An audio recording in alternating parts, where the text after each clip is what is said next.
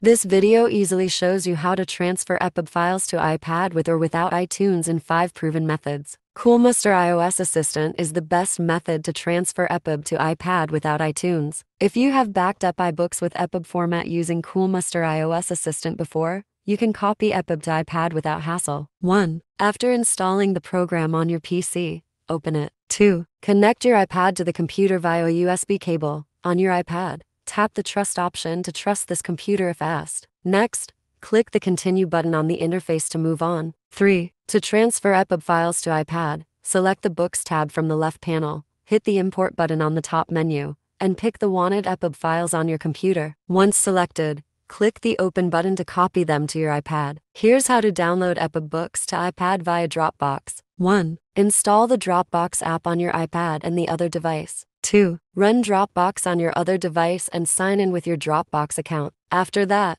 tap the menu icon Upload to select books from your device and hit the Upload button. 3. Open Dropbox on your iPad and log in with the same Dropbox account. Later, look for the ePub files you have uploaded and tap the download icon to save them to your iPad. Another way to add ePub files to the iPad is by sending an email. 1. Run the email client app on your computer or another smartphone. 2. Compose an email to yourself, attach the ePub file to the email, and fill in the receiver with another email account. Then, tap Send to send the email to yourself. 3. Install the email client on your iPad, sign in with the same email credentials, and find the sent email. Afterward, tap the attachment icon to download the ePub file to your iPad. Once done, press and hold the ePub file and select the Open in iBooks option to view it in iBooks. You can also add ePub files to the iPad via the iBooks app directly. 1. Ensure that the iBooks app is on your iPad. Then follow the Safari link to locate the ePub document. 2. Choose the Open in iBooks option on your iPad. 3. It will open and add the eBooks from Safari to your iBooks collection automatically. Later,